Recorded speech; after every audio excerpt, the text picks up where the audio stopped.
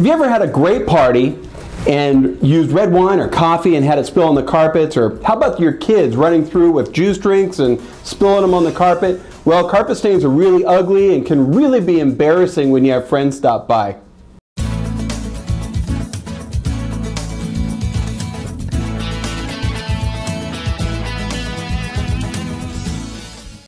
Hi, I'm Kevin Fritz with a great household tip on making carpet stains totally disappear, and you'll want to tell all your friends and family as well.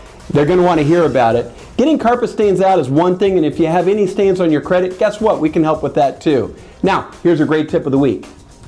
I poured a little red wine on this white throw rug, and I'm going to show you exactly how it works. You take this spray bottle of Folex, and you can get it over at any of the big box stores like Lowe's or Walmart, and they even sell it by the gallon. And then you need a small washcloth like this, and you're going to dampen it with warm water.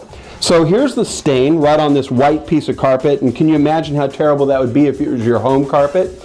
Well, you're going to take the Folex just like this, and you're going to spray it right onto the stain, and just follow the line of the stain, and you're going to want a bunch of it just like that. Then you're going to let it sit for a few minutes, and then just lightly scrub with the dampened cloth just like this. I'll show you.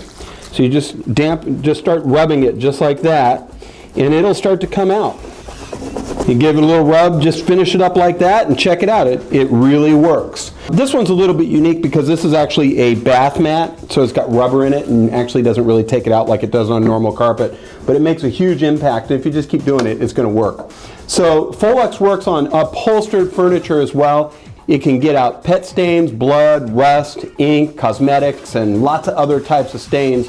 Just keep this on hand at all times, and go ahead, serve that red wine without fear about your guests spilling it on your carpet. That's it for this week. Thanks for watching out, and keep an eye out for another great, awesome tip of the week. And remember, we're always here to help.